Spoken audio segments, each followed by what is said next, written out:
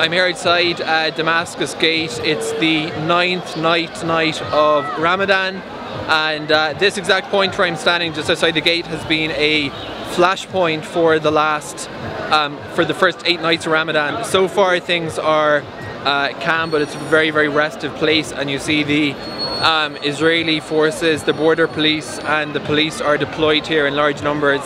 Lots of people out celebrating the end of Ramadan after iftar, and there is a calm here at the moment. No current disturbances, but definitely a tense calm.